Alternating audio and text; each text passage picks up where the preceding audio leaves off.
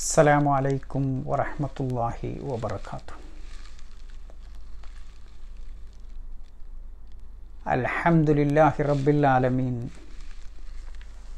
അല്ലാഹുമ്മ ലക്കൽ ഹംദ് അലാ നിഅമത്തിൽ ഇസ്ലാം വൽ ഈമാൻ വലക്കൽ ഹംദ് അൻ ജഅൽതനാ മിൻ ഉമ്മത്തി മുഹമ്മദിൻ അലൈഹി സ്വലാത്തു വസ്സലാം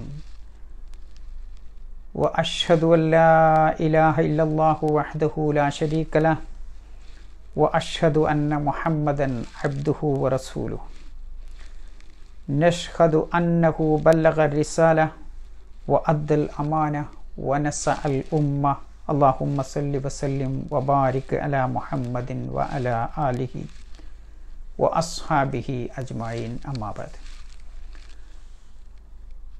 സഹോദരന്മാരെ, സൂറത്ത് കഹ്ഫിലെ 16-ാമത്തെ വചനമാണ് ഇന്ന് നമുക്ക് പഠിക്കാനുള്ളത്. 15 ആയത്തുകൾ കഴിഞ്ഞ ക്ലാസ്സുകളിലായി ഏകദേശം നാം മനസ്സിലാക്കി. ഈ പാഠഭാഗം തുടങ്ങുന്നതിന് മുമ്പ് നിങ്ങളോട് എനിക്ക് പറയാനുള്ളത്, സാധിക്കുന്ന ആളുകൾ വിശുദ്ധ ഖുർആനിൻ്റെ കോപ്പി മുന്നിൽ മറച്ചു വെച്ചുകൊണ്ട് അതിലേക്ക് നോക്കണം എന്ന് പ്രത്യേകം ആവശ്യപ്പെടുകയാണ്. അഊദു ബില്ലാഹി മിനശ് ശൈത്വാനിർ റജീം.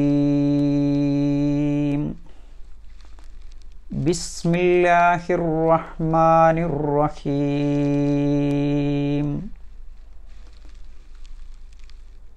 وَإِذِ اعْتَزَلْتُمُوهُمْ وَمَا يَعْبُدُونَ إِلَّا اللَّهَ فَأْوُوا إِلَى الْكَهْفِ يَنشُرْ لَكُمْ رَبُّكُمْ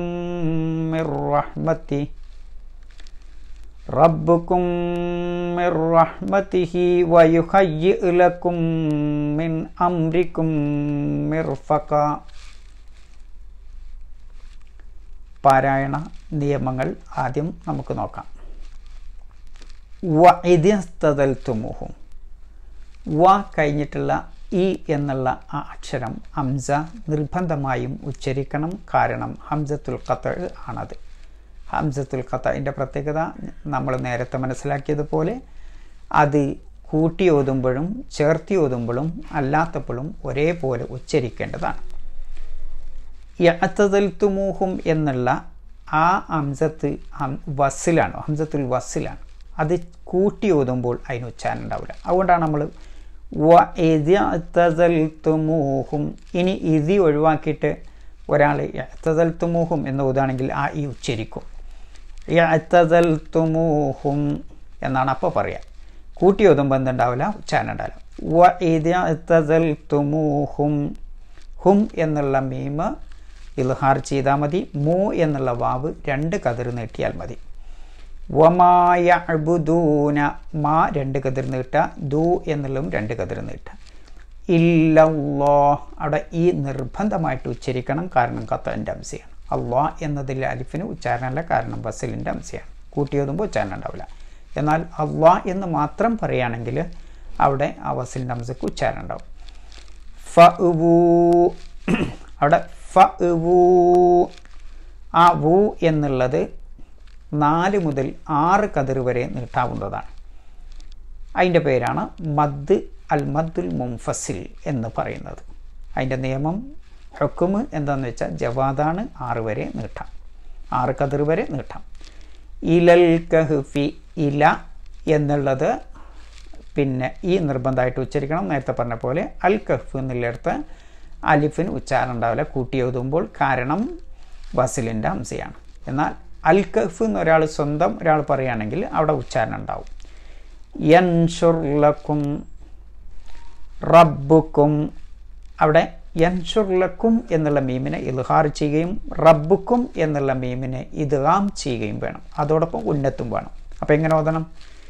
യൻഷുർ ലക്കും റബ്ബുക്കും. അവിടെ റബ്ബുക്കും എന്നുള്ള ആ തരിമൂക്ക് തരിപ്പിച്ചുകൊണ്ട് മരുഭൂമിയിലെ തള്ളമാൻ കുഞ്ഞിനെ വിളിക്കണ ശബ്ദം ഉണ്ടാക്കണം. പിന്നെ മിർ റഹ്മത്തി, ആ നൂനിന് എന്ത് ചെയ്താൽ മതി? റായിലേക്ക് ഇദ്ഗാം ചെയ്താൽ മതി. പക്ഷേ എന്തില്ല, ഉന്നത്തില്ല. അവിടെ മണിക്കേണ്ട ആവശ്യം. ഇദ്ഗാമുണ്ട്, ലയിപ്പിക്കലുണ്ട്, പക്ഷേ എന്തില്ല, ഉന്നത്തില്ല. മിർറ മിർറ മിർറഹ്മതിഹി. ഹി എന്നുള്ളത് 2 കതിറാണ് നീട്ടേണ്ടത്. അതിൻ്റെ പേര് മദ് സിലത്തി സോറ എന്നതാണ്. വയുഹയ്യ് ലക്കും വയുഹയ്യ് ലക്കും. ലക്കും എന്നുള്ള ആ മീമിന് എന്ത് ചെയ്യണം, അടുത്ത മീമിലേക്ക് ഇദ്ഗാം ചെയ്തുകൊണ്ട് ഉന്നത്തോടു കൂടി പറയണം. അപ്പോൾ ഓതേണ്ടത് വയുഹയ്യ് ലക്കും മിൻ. ലക്കും മിൻ. മിൻ എന്നുള്ള നൂനിനെ ഇൽഹാർ ചെയ്താൽ മതി. കാരണം അതിൻ്റെ ശേഷം ഇൽഹാറിൻ്റെ അക്ഷരമായ ഹംസയാണ് വരുന്നത്. ആ ഹംസ ഖത്ഇൻ്റെ ഹംസയാണ്, അതിനെ നിർബന്ധമായിട്ട് ഉച്ചരിക്കണം. അപ്പം മിൻ അംരിക്കും. മിൻ അംരിക്കും. കും എന്നുള്ള മീമിനെ വീണ്ടും അടുത്ത മീമിലേക്ക് ഇദ്ഗാം ചെയ്ത് ഉന്നത്തോടു കൂടി പറയണം. അപ്പോൾ മിൻ അംരിക്കും മിർഫക. അംരിക്കും മിർഫക. അപ്പോൾ ഓതേണ്ട രൂപം وَإِذِ اعْتَزَلْتُمُوهُمْ وَمَا يَعْبُدُونَ إِلَّا اللَّهَ فَأْوُوا إِلَى الْكَهْفِ يَنشُرْ لَكُمْ رَبُّكُمْ مِنْ رَحْمَتِهِ وَيُهَيِّئْ لَكُمْ مِنْ أَمْرِكُمْ مِرْفَقًا. ഇതൊക്കെയാണ് പ്രാഥമികമായി അതിൻ്റെ പാരായണ നിയമം. ഇനി നമുക്ക് അതിൻ്റെ ആശയത്തിലേക്ക് പോവാം.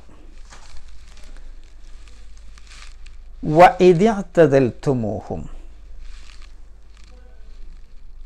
നിങ്ങൾ അവരെ വിട്ടുനിന്ന നിലക്ക്. ഇത് എന്നുള്ളത് അപ്പോൾ എന്നും അസമയമെന്നും അതേപോലെ തന്നെ കാരണം എന്നും അർത്ഥം പറയാറുണ്ട്. പല ആശയങ്ങൾക്കും ഇത് വരും. അപ്പോൾ ഇവിടെ കാരണം എന്ന അർത്ഥത്തിനാണ് ഇവിടെ ഉപയോഗിക്കുന്നത്. അപ്പോൾ വഇദ് ഇഅ്തദൽതുമൂഹും, നിങ്ങൾ അവരെ വിട്ട് നിന്ന ആ സന്ദർഭം അല്ലെങ്കിൽ അത് കാരണമായി ആ നിലക്ക്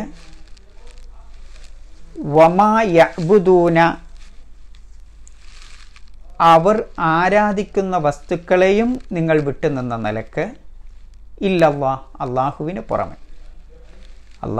പുറമെ അവർ ഏതൊന്നിനെയാണോ ആരാധിക്കുന്നത് ആ ബിംബങ്ങളെയും അവരെയും നിങ്ങൾ ഒഴിവാക്കിയ നിലക്ക് ഫഅ്വു, നിങ്ങൾ അഭയം പ്രാപിക്കുക, ഇലൽ കഹ്ഫി, ആ ഗുഹയിലേക്ക്. എങ്കിൽ എന്താ, യൻഷുർ ലക്കും റബ്ബുക്കും, നിങ്ങളുടെ രക്ഷിതാവ് നിങ്ങൾക്ക് വിശാലമാക്കി തരും, ചൊരിഞ്ഞു തരും, മിർ റഹ്മത്തി, അവൻ്റെ കാരുണ്യത്തിൽ നിന്ന്. വയുഹയ്യ് ലക്കും, അവൻ നിങ്ങൾക്ക് സൗകര്യപ്രദമാക്കി തരും, മിൻ അംരിക്കും, നിങ്ങളുടെ കാര്യങ്ങൾ സുഗമമാക്കി തരും അല്ലെങ്കിൽ സൗകര്യമാക്കി തരും, ഒരുക്കിത്തരും. മിർഫക, നിങ്ങൾക്ക് ആവശ്യമുള്ളതൊക്കെ, നിങ്ങൾക്ക് കൂടെ എന്താണോ ആവശ്യമുള്ളത് അതൊക്കെ അവൻ എളുപ്പമാക്കി സുഗമമാക്കി തരികയും ചെയ്യും എന്നുള്ളതാണ്. ഇവിടെ ഭാഷാർത്ഥം യഅ്തസല, യഅ്തിസാല് എന്ന ആ പദം, അതാണ് ഇതിൽ ഒന്നാമത്തെ പദം തന്നെ. ഇത് കഴിഞ്ഞുള്ള ഇഅ്തിദാൽ എന്ന ആ പദം. അതുകൊണ്ട് അറബി ഭാഷയിൽ അതുകൊണ്ട് ഉദ്ദേശിക്കുന്നത് അകന്നു നിൽക്കുക, വിട്ടു നിൽക്കുക. ഒരു കാര്യത്തിൽ നിന്ന് പിന്നെ അകന്നു നിൽക്കുന്നതിനാണ് ഇഅ്തസല എന്ന പദം ഉപയോഗിക്കുന്നത്. ഊരുക എന്നും വിട്ടു നിൽക്കുക എന്നും വെടിയുക എന്നുമൊക്കെ അതിന് അർത്ഥമുണ്ട്. ഇവിടെ ഒരു ഭാഷാർത്ഥം ഒരു കാര്യത്തിൽ നിന്ന് അകന്നു നിൽക്കുക. അത് ചിലപ്പോൾ അകന്നു നിൽക്കുക ശരീരം കൊണ്ടാവാം അല്ലെങ്കിൽ മനസ്സുകൊണ്ടാവാം. മനസ്സുകൊണ്ട് അകന്നു നിൽക്കണേനും ഇഅ്തിദാൽ എന്ന് പറയും, ശരീരം കൊണ്ട് അകന്നു നിൽക്കണേനും ഇഅ്തിദാൽ എന്ന് പറയും. അപ്പോൾ ഇവിടെ ഒരു സമൂഹത്തിൽ നിന്ന് വിശ്വാസ തകരാറ് സംഭവിച്ച ഒരു സമൂഹത്തിൽ നിന്ന് അകന്നു നിൽക്കലാണ് ഇവിടെ ഉദ്ദേശിക്കുന്നത്. അങ്ങനെ നിങ്ങൾ അകന്നു നിന്ന, വിട്ടുനിന്ന ആ സന്ദർഭം അല്ലെങ്കിൽ ആ നിലക്ക്, അതാണ് ഇത്. ഭാഷാ പണ്ഡിതന്മാർ പറയുന്നത് ഇത് എന്നുള്ളത് തഅലീലിന് വേണ്ടി, തഅലീൽ ആ നിലക്ക്, അത് കാരണമായി എന്ന അർത്ഥത്തിനാണ് ആ ഇത് ഉപയോഗിച്ചിട്ടുള്ളത് എന്നതാണ് ഭാഷാ പണ്ഡിതന്മാർ പറയുന്നത്. യഅ്തദൽതുമൂഹും, നിങ്ങൾ അവരെ വിട്ടുനിന്നു, അല്ലെങ്കിൽ നിങ്ങൾ അവരിൽ നിന്ന് വിട്ടുനിന്നു. പിന്നെ നിങ്ങൾ ഒഴിവാക്കിയത് ആരൊക്കെയാണ്? അവരെയും വമാ യഅ്ബുദൂന ഇല്ലല്ലാഹ്, അള്ളാഹുവിന് പുറമെ അവർ വിളിച്ച് പ്രാർത്ഥിക്കുന്ന, ആരാധിക്കുന്ന ആ എന്തൊക്കെ വസ്തുക്കളുണ്ടോ അതിൽ നിന്നും നിങ്ങൾ വിട്ടുനിന്ന നിലക്ക് ഫഅ്വു, ആ നിലക്ക് നിങ്ങൾ എന്ത് ചെയ്യുക? നിങ്ങൾ ഏതായാലും നിങ്ങൾ വിട്ടുന്നല്ലോ, ആ വിട്ടുനിന്ന നിലക്ക് നിങ്ങൾ അഭയം പ്രാപിക്കുകയിൽ കഫ്, ആ ഗുഹയിലേക്ക്. എന്നാൽ നിങ്ങൾക്ക് എന്താ ലഭിക്കാൻ പോകുന്നത്? അങ്ങനെ നിങ്ങൾ ആ ഗുഹയിലേക്ക് അഭയം പ്രാപിച്ച എന്താ ലഭിക്കാൻ പോകുന്നത്? അള്ളാഹുവിൻ്റെ കാരുണ്യം അള്ളാഹു നിങ്ങൾക്ക് ചൊരിഞ്ഞു തരും. അതാണ് യൻഷുർ ലക്കും റബ്ബുക്കും, നിങ്ങളുടെ രക്ഷിതാവ് നിങ്ങൾക്ക് ചൊരിഞ്ഞു തരും, വിശാലമാക്കി തരും, പരത്തിത്തരും. മിൻ റഹ്മത്തി, അവൻ്റെ കാരുണ്യം. വയുഹയ്യ ലക്കും, നിങ്ങൾക്ക് സൗകര്യപ്പെടുത്തി തരും. മിൻ അംരിക്കും, നിങ്ങളുടെ കാര്യങ്ങൾ. മിർഫക്ക, ആവശ്യമുള്ളതൊക്കെ, നിങ്ങളോടൊപ്പം എന്തൊക്കെ ആവശ്യമുണ്ടോ അതൊക്കെ നിങ്ങൾക്ക് സൗകര്യപ്പെടുത്തി തരികയും ചെയ്യും എന്നുള്ളത്. ഇവിടെ ഈ വചനം ആര് പറഞ്ഞതാണ്? മുഫസ്സിറുകൾക്കിടയിൽ അല്ലാഹു സുബ്ഹാനഹു വ തആലയുടെ വാക്ക് ആണ് എന്ന കാര്യത്തിൽ സംശയമില്ല. പക്ഷേ ആ ഗുഹാവാസികളായ ആളുകൾ പരസ്പരം പറഞ്ഞ, അങ്ങോട്ടും ഇങ്ങോട്ടും ചർച്ച ചെയ്ത് പറഞ്ഞ ആ കാര്യം അള്ളാഹു എടുത്തുദ്ധരിക്കുകയാണ് എന്നതാണ് അധിക മുഫസ്സിറുകളും പറയുന്നത്. എന്നാൽ ചില മുഫസ്സിറുകൾ പറയുന്നത് അള്ളാഹു തന്നെ പറഞ്ഞതാണ്. ഇനി അള്ളാഹു പറഞ്ഞാണെന്നുള്ള കാര്യത്തിൽ സംശയമില്ല. പക്ഷേ ആ ആളുകൾ പരസ്പരം പറഞ്ഞു, ഓലെ ഏതായാലും നാടൊക്കെ വിട്ട് അവരെ, നാട്ടുകാരെയും ആ നാട്ടുകാർ ആരാധിക്കുന്ന ആ ബിംബങ്ങളെയും വിട്ടേച്ച് പോകുന്ന സ്ഥിതിക്ക് എന്ത് ചെയ്യുക, നമുക്ക് ഒരു ഗുഹയിൽ പോയി അഭയം പ്രാപിക്കാമെന്ന് പരസ്പരം അവർ പറഞ്ഞു. ആ വാക്ക് അള്ളാഹു ഇവിടെ എടുത്തു ഉദ്ധരിക്കുകയാണ്. അതാണ് വഇദഅ്തസൽതുമൂഹും, അവരിൽ ചിലരോട് പറഞ്ഞ ആ വാക്ക്. എന്താണ് പരസ്പരം പറഞ്ഞ ആ വാക്ക്? നിങ്ങൾ അവരെ വിട്ടേച്ച് പോന്ന, ഒഴിവാക്കി പോകുന്ന ആ നിലക്ക് അവരെ മാത്രമല്ല, വമാ യഅ്ബുദൂന ഇല്ലല്ലാഹ്, അള്ളാഹുവിന് പുറമെ അവർ ആരാധിക്കുന്ന വസ്തുക്കളെയും വിട്ടേച്ച് പോന്ന, ഒഴിവാക്കിയ നിലക്ക് ഫഅ്വു ഇലൽ കൗഫ്, അവർ ചിലർ പറഞ്ഞത് നമുക്ക് പോയിട്ട് ആ ഗുഹയിൽ അഭയം പ്രാപിക്കാം എന്നവർ പറഞ്ഞു എന്നാണ്.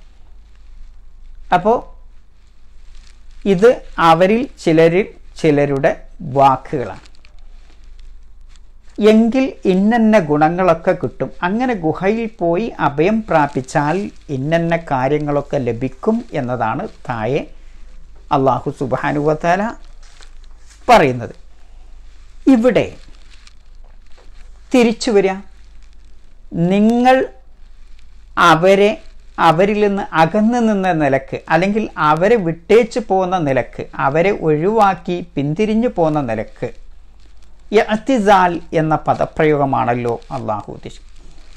ഇവിടെ സ്വന്തക്കാരായ ആളുകളെയും ആ സ്വന്തക്കാരായ ആളുകൾ ആരാധിച്ചിരുന്ന ആരാധനാ വസ്തുക്കളെയും അഥവാ ആ പരദൈവങ്ങളെയുമാണ് ഇവർ ഒഴിവാക്കിയത്.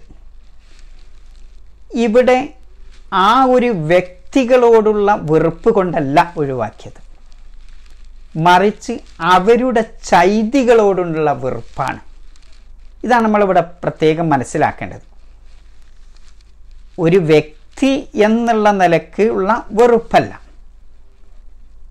അവരെ ഒഴിവാക്കാൻ കാരണം, മറിച്ച് അവരുടെ ചൈതികളും അവരുടെ വിശ്വാസങ്ങളും ഇവരെ നിർബന്ധിപ്പിക്കുക ചെയ്തപ്പോഴാണ് അവരെ ഒഴിവാക്കുന്നത്. ആ നിലക്കുള്ള പിന്നെ വിട്ടുനിൽക്കൽ. അപ്പം അത്തരം ആളുകളിൽ നിന്ന് ശാരീരികവും മാനസികവുമായി വിട്ടുനിൽക്കുക എന്നുള്ളതിനാണ് ഇഅ്തിദാൽ എന്ന് പറയുന്നത്. ഇവിടെ ഇങ്ങനെ വിട്ടുനിൽക്കുമ്പോൾ, ഒരു ഗുഹയിലേക്ക് ഇങ്ങനെ വിട്ടുനിൽക്കുമ്പോൾ, അകന്നു നിൽക്കുമ്പോൾ, തീർച്ചയായിട്ടും ആ അകന്നു നിൽക്കുന്ന ആളുകൾക്കൊരു ശുഭപ്രതീക്ഷയുണ്ടാകും. അവർക്ക് അല്ലാഹു സുബ്ഹാനഹു വ തആല അവരുടെ സൗഭാഗ്യം ആ ഗുഹയിൽ നൽകും എന്ന ആ ശുഭപ്രതീക്ഷയോടു കൂടി തന്നെയാണ് അവർ അകന്നു നിൽക്കുന്നത്. ഇവിടെ ഇവർ അകന്നു നിൽക്കാൻ തീരുമാനിച്ചിട്ടുള്ളത് എപ്പോഴാണ്? അകന്നു നിൽക്കാൻ തീരുമാനിച്ചിട്ടുള്ളത് അവരിങ്ങനെ മീറ്റിംഗ് കൂടി, ആ പട്ടണത്തിന് പുറത്ത് മീറ്റിംഗ് കൂടി അല്ലാഹു സുബ്ഹാനഹു വ തആലയോട് കൈയുയർത്തി പ്രാർത്ഥിച്ചതിന് ശേഷമാണ് ഇങ്ങനെ ഒരു കരാർ അവർ ഉണ്ടാക്കുന്നത്. നമുക്ക് തൽക്കാലം ഇവരെ വിട്ടേച്ച് പോവാം. അപ്പം ആ പ്രാർത്ഥനയ്ക്ക് ശേഷമാണ് എന്ത് ചെയ്യണത്? അവരിങ്ങനെ ആ ഗുഹയിലേക്ക് അഭയം പ്രാപിക്കാൻ പോകുന്നത്. അതിൽ നമുക്കൊരു പാഠം പഠിക്കാണ്ട്. നമ്മെ സംബന്ധിച്ചിടത്തോളം അത്തരമൊരവസ്ഥ നമ്മളോട് നമ്മളെ നാട്ടുകാർ അല്ലെങ്കിൽ ആളുകൾ നമ്മൾ ജീവിക്കുന്ന ആ സ്ഥലത്ത് ബിംബങ്ങളെ ആരാധിക്കാൻ വേണ്ടി അല്ലെങ്കിൽ അല്ലാഹു അല്ലാത്തവരോട് ആരാധന ചെയ്യാൻ വേണ്ടി നിർബന്ധിപ്പിക്കുകയാണെങ്കിൽ, ഇക്റാഹ് ചെയ്യുകയാണെങ്കിൽ നമ്മൾ എന്ത് ചെയ്യണം? അതാണ് ഇവിടെ പഠിപ്പിക്കണം. ആ നിലക്ക് അങ്ങനെ ഒരു ഇക്റാഹ്, ഒരു നിർബന്ധിപ്പിക്കൽ, നിങ്ങൾ അല്ലാഹു അല്ലാത്ത ബിംബങ്ങളെ ആരാധിക്കണം, ഞങ്ങളുടെ ദൈവങ്ങളെ നിങ്ങളും ആരാധിക്കണമെന്ന് നിർബന്ധം ചെലുത്തിയാൽ അത്തരം രംഗത്ത് റബ്ബിനോട് പ്രാർത്ഥിച്ചുകൊണ്ട് നമ്മൾ ആ ഒരു മഅസിയത്തിൽ, ആ ഒരു മുസീബത്ത്, ആ ഒരു തിന്മയിൽ നമ്മൾ അകപ്പെടും, അതിലേക്ക് ചാടിപ്പോകും എന്ന ഭയപ്പാടുള്ള സമയത്ത് നമുക്കും അത്തരം ജനതയിൽ നിന്ന് അകന്നു നിൽക്കാം. ശാരീരികമായും മാനസികമായും അകന്നു നിൽക്കാം. ആദ്യം മാനസികമായി അകന്നു നിൽക്കാം, അതോടൊപ്പം പിന്നീട് ശാരീരികമായും അകന്നു നിൽക്കാം എന്ന പാഠം ഇത് നമ്മെ പഠിപ്പിക്കുന്നു. അങ്ങനെ ശാരീരികമായും മാനസികമായും നാം അകന്നു നിൽക്കുമ്പോൾ റബ്ബിൻ്റെ കാരുണ്യം ലഭിക്കും എന്നത് തന്നെയാണ് അത് നമ്മെ പഠിപ്പിക്കും. അപ്പം പിന്നെ മറ്റൊരു ചോദ്യം വരുന്നുണ്ട്. നാം ജീവിക്കുന്ന വിശാലമായ ഒരു നാട്, നാം ജീവിച്ച ഒരു വിശാലമായ വീട്, അല്ലേ, വലിയ കൊട്ടാരം, അതൊക്കെ ഒഴിവാക്കിക്കൊണ്ട് പിന്നെ ഒരു ഇടുങ്ങിയ ഒരു സ്ഥലത്തേക്ക്, ഗുഹ എന്ന് പറയുന്നത് അത്ര വിശാലത ഉണ്ടാവില്ലല്ലോ. അപ്പം അങ്ങനെയുള്ള ഒരു സ്ഥലത്തേക്ക് മാറുമ്പോൾ അവിടെ ഒരുപാട് പ്രയാസങ്ങളൊക്കെ അനുഭവിക്കേണ്ടി വരില്ലേ? അതുകൊണ്ടാണ് അല്ലാഹു സുബ്ഹാനഹു വ തആല പറയുന്നത്, അത്തരം ഒരു ഇടുങ്ങിയ സ്ഥലത്തേക്കാണ് നിങ്ങൾ പോകുന്നതെങ്കിലും നിങ്ങളുടെ രക്ഷിതാവ് അവൻ്റെ കാരുണ്യം നിങ്ങൾക്ക് ചൊരിഞ്ഞു തരും. എന്താ പറയാനുള്ള കാരണം സഹോദരന്മാരെ? ഒരു സ്ഥലത്തിൻ്റെ, ഒരു സമയത്തിൻ്റെ വിശാലത അത് ഇടുങ്ങിയതാണോ വിശാലമുള്ളതാണോ തീരുമാനിക്കുന്നത് എങ്ങനെ? ഒരു പക്ഷെ നമ്മൾ വലിയ കൊട്ടാരത്തിൽ, മാളിക മുകളിൽ, നാം ലോകം മുഴുവൻ കാണുന്ന വലിയ കൊട്ടാരത്തിന് മുകളിൽ ജീവിച്ചാൽ പോലും ഒരു പക്ഷെ നമ്മുടെ മനസ്സിന് എന്തുണ്ടാവില്ല? സമാധാനം ഉണ്ടാവില്ല. നമ്മുടെ മനസ്സ് ഇടുങ്ങിയതാവും. എന്നാൽ ചെറിയ കൂരയിൽ, ഓല കൊണ്ട് മേഞ്ഞുണ്ടാക്കിയ ചെറിയ കൂരയിൽ താമസിക്കുന്ന ആളുടെ മനസ്സ് വളരെ വിശാലമാവും. അപ്പം മനസ്സിൻ്റെ വിശാലതയും മനസ്സിൻ്റെ ഇടുക്കവും അയാൾക്ക് ലഭിക്കുന്ന, അയാൾ അനുഭവിക്കുന്ന ആ കാരുണ്യത്തിൻ്റെ, അള്ളാഹുവിൻ്റെ കാരുണ്യത്തിൻ്റെ വിശാലത അനുസരിച്ചിരിക്കും. ആ കാരുണ്യമാണ് യഥാർത്ഥത്തിൽ അയാൾക്ക് വിശാലത നൽകുന്നത്. ഈ റബ്ബിൻ്റെ കാരുണ്യമില്ലാതെ ലോകത്ത് എത്ര വലിയ വിശാലമായ സ്ഥലത്തിരുന്നാലും നമുക്ക് വിശാലത ലഭിക്കാൻ പോകുന്നില്ല. അപ്പോൾ അതുകൊണ്ടാണ് അല്ലാഹു സുബ്ഹാനഹു വ തആല ഈ നാട്ടുകാരെയും ആ നാട്ടുകാർ ആരാധിക്കുന്ന ബിംബങ്ങളെയും വിട്ടേച്ചുകൊണ്ട്, പരദൈവങ്ങളെയും വിട്ടേച്ചുകൊണ്ട് ഒരു ഇടുങ്ങിയ സ്ഥലത്തേക്ക് അഭയം പ്രാപിക്കുമ്പോൾ റബ്ബിൻ്റെ കാരുണ്യം അവർക്ക് അല്ലാഹു ചൊരിഞ്ഞു കൊടുക്കും. അപ്പോൾ അവർക്ക് വിശാലത ലഭിക്കും എന്നുള്ളത് തന്നെയാണ് അതിൽ നിന്ന് പഠിക്കാൻ ഉള്ള വലിയ ഒരു പാഠം എന്നതാണ്. പിന്നെ ഒരു ഇടുങ്ങിയ സ്ഥലത്തൊക്കെ പോകുമ്പോൾ സ്വാഭാവികമായും നമ്മുടെ മനസ്സിന് എന്തുണ്ടാവും? പ്രയാസങ്ങളും ഇടുക്കം, അതേപോലെ ബുദ്ധിമുട്ടും ഒക്കെ ഉണ്ടാവും, ഒരു അസ്വസ്ഥതയും ഒക്കെ ഉണ്ടാവും. ഈ അസ്വസ്ഥതയിൽ നിന്ന് സ്വസ്ഥതയോടുകൂടി സമാധാനത്തോടുകൂടി ശാന്തിയോടുകൂടി ജീവിക്കണമെങ്കിൽ റഹ്മത്ത് വേണം. ആരുടെ? അള്ളാഹുവിൻ്റെ കാരുണ്യം വേണം. അതുകൊണ്ടാണ് മിർ റഹ്മത്തിഹി എന്ന് അള്ളാഹു തആല അവിടെ പ്രത്യേകം എടുത്തു പറഞ്ഞിട്ടുള്ളത് എന്നുള്ളതാണ്. അപ്പോൾ ഒരു സ്ഥലത്തിൻ്റെയോ ഒരു അവസ്ഥയുടെയോ ആ ഇടുക്കമല്ല നമ്മളെ എന്തൊക്കെ അസ്വസ്ഥരാക്കേണ്ടത്. നമ്മോടൊപ്പം അള്ളാഹുവിൻ്റെ കാരുണ്യം, അള്ളാഹുവിൻ്റെ റഹ്മത്ത് ഉണ്ട് എങ്കിൽ എത്ര ഇടുങ്ങിയ സ്ഥലമായാലും അതൊക്കെ വിശാലമായി നമുക്ക് അനുഭവപ്പെടും എന്നുള്ളതാണ് നാം അതിൽ നിന്ന് മനസ്സിലാക്കുക. മറ്റൊരു ഭാഷയിൽ പറഞ്ഞാൽ ഏത് ലോകത്തിൻ്റെ ഏത് കോണിൽ വെച്ച്, ഏത് ഇടുങ്ങിയ കോണിൽ വെച്ചും നാം അള്ളാഹുവിൻ്റെ പാർശ്വത്വം മൃഗപ്പിടിച്ച് ജീവിച്ചാൽ അൽ-ഇഅ്തിസാമു ബില്ലാഹ്, റബ്ബിൻ്റെ വിശുദ്ധ ഖുർആൻ, റബ്ബിൻ്റെ ആ അഖീദയനുസരിച്ച്, റബ്ബ് പഠിപ്പിച്ച അഖീദയനുസരിച്ച്, ആദർശമനുസരിച്ച് നാം ജീവിക്കാൻ തയ്യാറാണെങ്കിൽ, ആ റബ്ബിൻ്റെ ഹബിൽ നാം മൃഗപ്പിടിച്ച് കൊണ്ട് ജീവിക്കാൻ തയ്യാറാണെങ്കിൽ ആ റബ്ബ് നമ്മെ സംരക്ഷിക്കും. അള്ളാഹുവിൻ്റെ റസൂലിൻ്റെ ഹദീസിൽ നമുക്കിത് കാണാൻ പറ്റും. ഫഹ്ഫദില്ലാഹ്, മഹാനായ ഇബ്നു അബ്ബാസ് റളിയല്ലാഹു അൻഹുവിനോട്, സഹാബിയോട് നബി സല്ലല്ലാഹു അലൈഹി വസല്ലമ പഠിപ്പിക്കുന്ന ഒരുപാട് പാഠങ്ങളുണ്ട്. ആ പാഠത്തിൽ ചിലത് മോനെ എന്ന് വിളിച്ചുകൊണ്ട്, യാ ഗുലാം എന്ന് വിളിച്ചുകൊണ്ട് നബി സല്ലല്ലാഹു അലൈഹി വസല്ലമ ഉപദേശിക്കുന്ന ഉപദേശങ്ങളിൽ ചിലത് കാണാം. ഫഹ്ഫദില്ലാഹ്, മോനെ നീ അള്ളാഹുവിനെ സൂക്ഷിക്കണം, എങ്കിൽ യഹ്ഫദുക, ആ അള്ളാഹു നിന്നെ സംരക്ഷിക്കും എന്ന് പറയുന്നുണ്ട്. അപ്പം ഏത് സ്ഥലത്തായാലും, ഏത് മാനസികമായും ശാരീരികമായും എന്തൊക്കെ ഇടുക്കങ്ങളും പ്രയാസങ്ങളും നാം അനുഭവിക്കുന്നുണ്ടെങ്കിൽ അവിടെയൊക്കെ റബ്ബിൻ്റെ കൽപ്പന അനുസരിച്ച് ജീവിക്കുന്ന മനുഷ്യരെ സംബന്ധിച്ചിടത്തോളം അള്ളാഹുവിൻ്റെ കാവൽ അവനുണ്ടാകും എന്നത് തന്നെയാണ് ഇത് നമ്മെ യൻഷുർലക്കും റബ്ബുക്കും മിൻ റഹ്മത്തിഹി എന്ന ആ ആയത്തിൽ നിന്ന് നമുക്ക് പഠിക്കാനുള്ളത്. കാരണം നമ്മൾ വിചാരിക്കുന്നത് പോലെയല്ല, നമ്മുടെ നന്മ എവിടെയാണുള്ളത് എന്ന് നമ്മളെക്കാൾ അറിയുന്നവൻ അള്ളാഹു ആണല്ലോ. ഏത് കാര്യത്തിലാണ്, കാരണം എല്ലാ കാര്യങ്ങളുടെയും അതിൻ്റെ നിയന്ത്രണം അള്ളാഹുവിൻ്റെ കയ്യിലാണ്. എല്ലാം ഈ ദുനിയാവിലെ ആളുകൾ, ദുനിയാവിലെ വാസികൾ വിചാരിക്കുന്നത് പോലെയല്ലല്ലോ കാര്യങ്ങൾ. അള്ളാഹുവിൻ്റെ കയ്യിലാണ് എല്ലാ കാര്യങ്ങളും നിയന്ത്രിക്കുന്നത്. അതുകൊണ്ടാണല്ലോ ഇപ്പോൾ ഈ കൊറോണ തന്നെ നമുക്ക് വലിയ പാഠമാണ്. എത്ര വലിയ സുഖ സൗകര്യങ്ങളും സമ്പത്തും ശാസ്ത്രീയമായ അറിവുകളൊക്കെ ഉണ്ടായിട്ട് പോലും ഒരു വൈറസിനെ തടുക്കാൻ ഈ മനുഷ്യർക്ക് സാധിക്കാതെ വരുമ്പോൾ നാം മനസ്സിലാക്കേണ്ട ഒരു പാഠമുണ്ട്. എല്ലാത്തിൻ്റെയും നിയന്ത്രണം അള്ളാഹുവിൻ്റെ കയ്യിലാണ്, അള്ളാഹുവിൻ്റെ കയ്യിലാണ്. ആ അള്ളാഹുവിൻ്റെ ആ റഹ്മത്ത്, കാരുണ്യം മനുഷ്യ മനസ്സിൽ ആ പ്രകാശം ലഭിക്കുമ്പോൾ മാത്രമേ മനുഷ്യന് യഥാർത്ഥത്തിൽ എന്ത് ലഭിക്കുകയുള്ളൂ? സമാധാനം ലഭിക്കുകയുള്ളൂ, അവന് വിശാലത്ത് ലഭിക്കുകയുള്ളൂ. അതാണ് യൻഷുർലക്കും. അന്നശറ എന്ന പറഞ്ഞ പദത്തിൽ തന്നെ ഒരുപാട് ആശയങ്ങളുണ്ട്. അള്ളാഹു ഇങ്ങോട്ട് വിതറി വിശാലമാക്കി തരും എന്നുള്ളതാണ്. വിതറിയാൽ ഇഷ്ടംപോലെ എടുക്കാൻ പറ്റും. അതിനാണ് നശറ എന്നുള്ള പദപ്രയോഗമാണ് അള്ളാഹു ഉപയോഗിച്ചത്. അപ്പം ഈ ദുനിയാവിൻ്റെ ക്രൂരിരുട്ടുകളിൽ എന്തൊക്കെ ക്രൂരിരുട്ടുകളുണ്ടോ അവിടെയൊക്കെ നാം അള്ളാഹുവിൻ്റെ നിയമങ്ങൾ പാലിച്ച് ജീവിക്കുകയാണെങ്കിൽ അവിടെ അള്ളാഹുവിൻ്റെ ആ പ്രകാശം നമുക്ക് ഇവിടെയും അതേപോലെ തന്നെ ആ ഖബറിലും, ആ ഇടുങ്ങിയ ഖബറിലും നമുക്ക് ലഭിക്കും എന്നത് തന്നെയാണ് അത് നമ്മെ പഠിപ്പിക്കുന്നത്. ഇനി ഞാൻ നേരത്തെ പറഞ്ഞ വിട്ടു നിൽക്കുക എന്ന് പറഞ്ഞല്ലോ, അകന്നു നിൽക്കുക എന്ന് പറയുന്നത് ആ വ്യക്തിയോടല്ല വൈരാഗ്യം, മറിച്ച് ആ വ്യക്തി ചെയ്യുന്ന ചെയ്തികളോടും അവൻ്റെ വിശ്വാസത്തോടും അവൻ്റെ ആദർശത്തോടുമാണ്.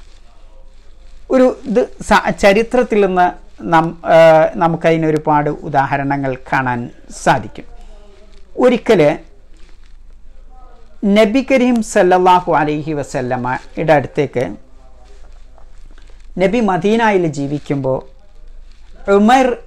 ഉമൈർ എന്ന പേരായ ഒരു മനുഷ്യൻ കടന്നു വന്നു.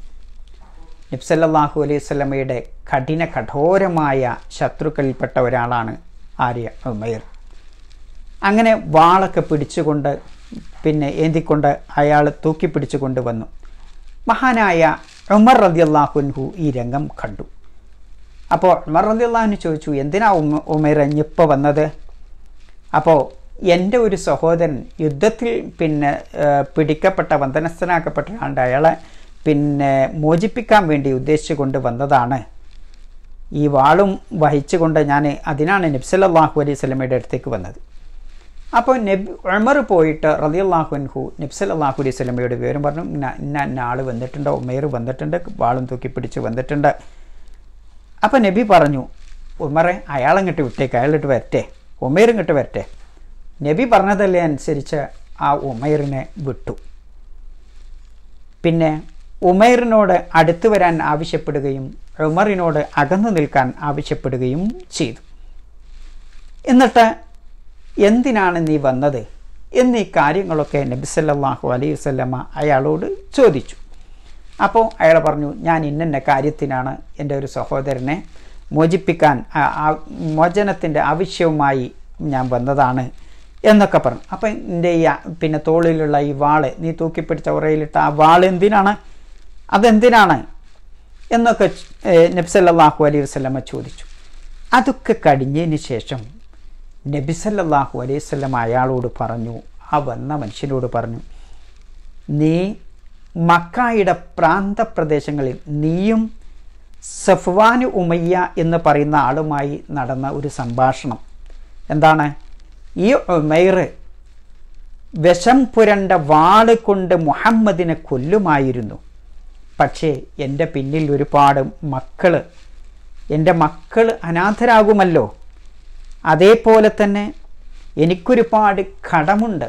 ആ കടങ്ങളൊക്കെ വീട്ടാതെ ഞാൻ മരിച്ചാലോ എന്ന് വിചാരിച്ചു കൊണ്ടാണ് ഞാൻ മുഹമ്മദിനെ എപ്പോൾ കൊല്ലാത്ത, അല്ലെങ്കിൽ മുഹമ്മദിൻ്റെ ശല്യത്തിൽ നിന്ന് ഞാൻ നിങ്ങൾക്ക് ആശ്വാസം നൽകുമായിരുന്നു എന്ന് സഫ്വാനു ഇബ്നു ഉമയ്യയോട് എന്ന കൊടിയ മുശ്രിക്കിനോട് നേരത്തെ പറഞ്ഞിട്ടുണ്ട്.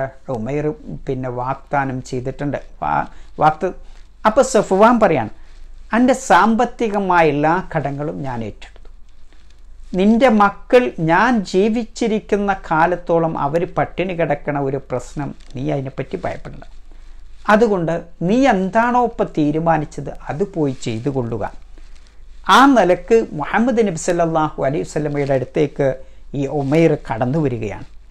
അപ്പോൾ നബി സല്ലല്ലാഹു അലൈഹി വസല്ലമ ഈ വിവരം ഇങ്ങനെ ഒരു മക്കയുടെ പ്രാന്തപ്രദേശങ്ങളിൽ വെച്ച് ഒരു സ്ഥലത്ത് വെച്ചിട്ട് സഫ്വാനും ഉമൈറും തമ്മിലുള്ള സംഭാഷണം, ആ സംഭാഷണത്തിൻ്റെ വരികൾ ഒരക്ഷരം വിടാതെ നബി സല്ലല്ലാഹു അലൈഹി വസല്ലമ ആ മദീന പള്ളിയിൽ വെച്ച് അവന് വിവരിച്ചു കൊടുക്കുകയാണ്. ആർക്ക്? ഉമൈർ എന്ന് പറയുന്ന ആൾക്ക് വിവരിച്ചു കൊടുക്കാൻ. അന്ന് അയാൾ മുശ്രിക്കാണ്. ഇതങ്ങോട്ട് വിവരിച്ചപ്പോൾ മഹാനായ ഉമൈർ, ആ ഉമൈർ ഇങ്ങനെ അന്താളിച്ച്, എങ്ങനെയാണ് ലോകത്തൊരു മനുഷ്യനും ഇതറിയില്ല, എൻ്റെ കുടുംബക്കാർ പോലും അറിയില്ല, ഞാനും സഫ്വാനു ഉമയ്യുമായി നടന്ന ഈ സംഭാഷണം ആരും, ഞങ്ങൾ രണ്ടാളും മാത്രമേ അറിയുള്ളൂ, വേറെ ആളും അറിയില്ല. പിന്നെ എങ്ങനെയാണ് മുഹമ്മദ് ഇത് അറിഞ്ഞത്?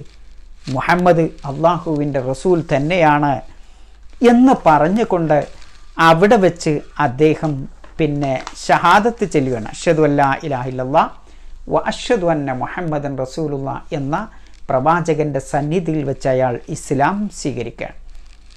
ഇവിടെ ആ ഉമൈർ റസൂലുള്ളാഹി സല്ലല്ലാഹു അലൈഹി വസല്ലമയുടെ അടുത്തേക്ക് കടന്നു വന്ന ആ രംഗവും ആ ഉമൈർ നബി സല്ലല്ലാഹു അലൈഹി വസല്ലമയുടെ സദസ്സിൽ നിന്ന് പിരിഞ്ഞു പോയ ആ സന്ദർഭത്തെ സംബന്ധിച്ച് മഹാനായ ഉമർ ഇബ്നുൽ ഖത്താബ് റളിയല്ലാഹു അൻഹു വിവരിക്കുന്നുണ്ട്. ഉമൈർ കടന്നു വന്നപ്പോൾ ലോകത്ത് ഇത്ര വെറുക്കപ്പെട്ടൊരു മനുഷ്യനെ ഞാൻ കണ്ടിട്ടില്ല. പന്നിയേക്കാൾ എനിക്ക് വെറുപ്പാണ് ആര്? ഉമൈർ കടന്നു വന്നപ്പോൾ. തിരിച്ചു പോയപ്പോൾ ലോകത്ത് ഇത്ര ഇഷ്ടപ്പെട്ട ഒരു മനുഷ്യനെയും ഞാൻ കണ്ടിട്ടില്ല എന്ന് മഹാനായ ഉമൈറിനെ പറ്റി പറയുകയുണ്ടായി എന്നുള്ള.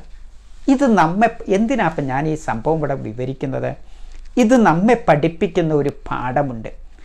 ഒരു മുശ്രിക്കിനോട് വ്യക്തിപരമായ ആ വൈരാഗ്യമല്ല നമുക്ക്, മറിച്ച് അയാളുടെ വിശ്വാസവും അയാളുടെ ചൈതികളുമാണ്. ആ കാര്യത്തോടാണ്, അയാളുടെ ആ തിന്മ കലർന്ന ആ പ്രവർത്തനത്തോടാണ് നമുക്ക് എന്തുള്ളത്, നാം വിട്ടു നിൽക്കേണ്ടത്. ആ പ്രവർത്തനത്തിൽ നിന്നാണ് നാം അകന്നു നിൽക്കേണ്ടത് എന്ന ഒരു വലിയ പാഠം അത് നമ്മെ പഠിപ്പിക്കുന്നുണ്ട്.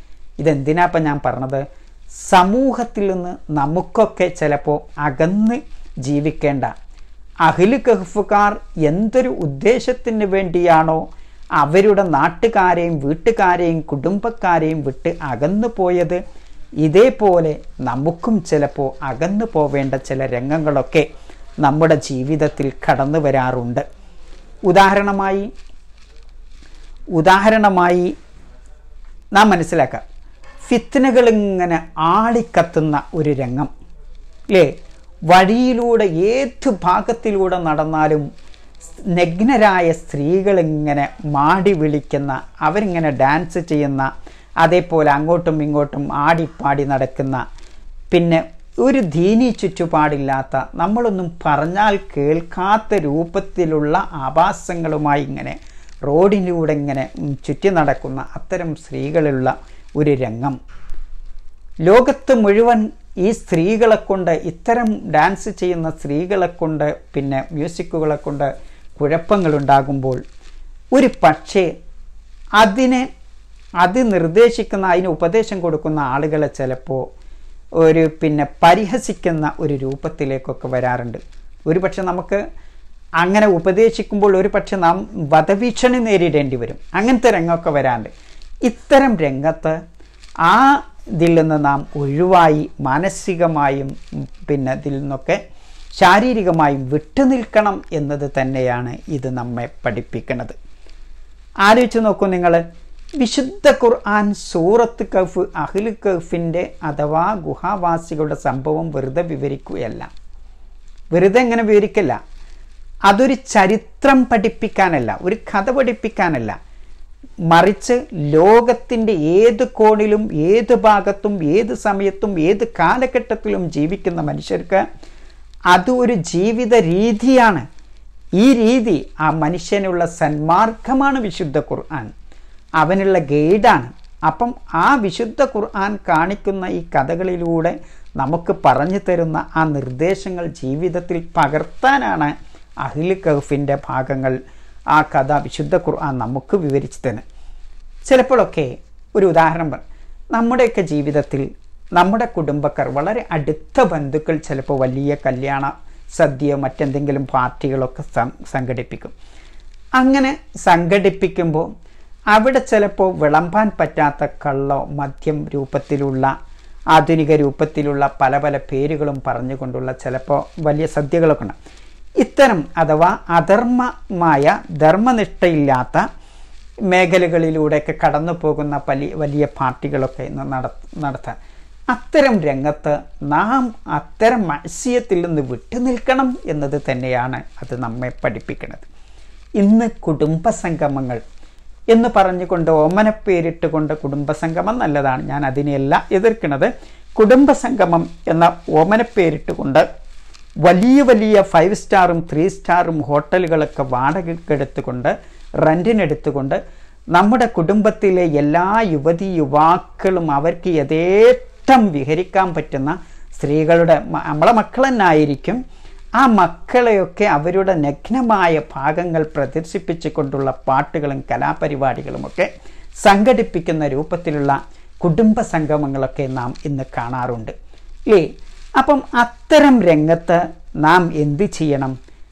ഇത് അധർമ്മമാണ്, ഫുസൂക്കാണ്, അള്ളാഹുവിനോട് ചെയ്യുന്ന ധിക്കാരമാണ്, മഅസിയത്താണ്, ദീനിനെതിരാണ് എന്ന് മനസ്സിലാക്കിക്കൊണ്ട് നാം അത്തരം കുടുംബ ബന്ധത്തിൽ നിന്ന് അകന്നു നിൽക്കണം എന്നത് തന്നെയാണ് അത് നമ്മെ പഠിപ്പിക്കും.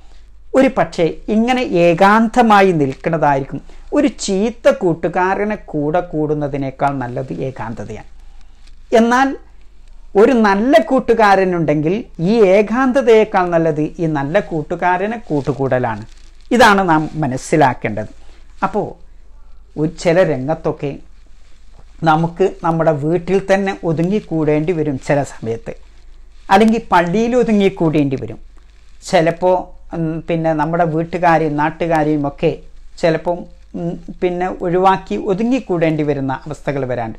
അപ്പോൾ അത്തരത്തിലുള്ള തിന്മകളൊക്കെ നാട്ടിൽ വർദ്ധിച്ചു വരുമ്പോൾ ഈ അഹ്ലു കഹ്ഫുകാർ ഗുഹാവാസികൾ എന്തൊരു കാര്യത്തിന് വേണ്ടിയാണോ അവരുടെ നാട്ടുകാരെയും വീട്ടുകാരെയും വീടിനെയും മണ്ണിനെയും വിട്ടേച്ച് പോയി ഒരു ഗുഹയിലേക്ക് അഭയം പ്രാപിച്ചത്, അതേ രീതി നാം സ്വീകരിക്കുമ്പോൾ ഗുഹയിലേക്ക് അഭയം പ്രാപിക്കുക എന്നുള്ളതല്ല, അത്തരം അതിൽ നിന്ന് വിട്ടു നിൽക്കുമ്പോൾ റബ്ബിൻ്റെ കാരുണ്യം ലഭിക്കാൻ അത് കാരണമാകും എന്നുള്ളതാണ്.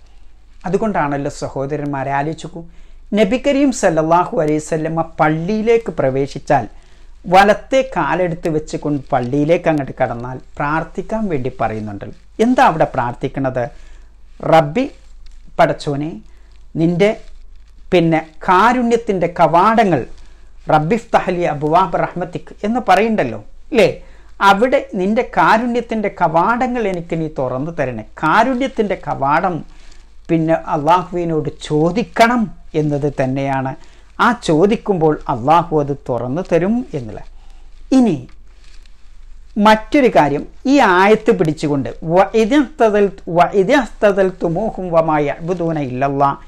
എന്ന ആയത്ത് പിടിച്ചുകൊണ്ട് ചില ആളുകൾ പറയാണ്ട് പിന്നെ ഇത്തരം തിന്മകളിൽ നിന്ന് നിരുപാധികം വിട്ടുനിൽക്കുക എന്നുള്ളത് ഇസ്ലാം ശറഅാക്കിയതാണ്. അത് നിരുപാധികമല്ല, അത് തെറ്റായ ധാരണയാണ്. ഒരാളെ തൻ്റെ കുടുംബക്കാരും നാട്ടുകാരും ശിർക്ക് ചെയ്യാൻ അടിച്ച് നിർബന്ധിപ്പിക്കുന്ന രംഗത്ത് മാത്രമേ നാം വിട്ടുനിൽക്കൽ ശറഉള്ളൂ. അല്ലാത്ത രംഗത്തൊന്നും ഇപ്പോൾ നമ്മളോട് ഒരാൾ നിർബന്ധിപ്പിക്കണില്ല എങ്കിൽ ചെയ്യാൻ വേണ്ടി ആവശ്യപ്പെടണം, പക്ഷെ നിർബന്ധിപ്പിക്കണില്ല, അങ്ങനെയുള്ള ഒരു അവസ്ഥ ഉണ്ടെങ്കിൽ നാം അവിടെ നിന്ന് വിട്ട് ആ നാട്ടുകാരെയും വീട്ടുകാരെയും വിട്ടേച്ച് പോകണം എന്നതല്ല അതിൻ്റെ അർത്ഥം.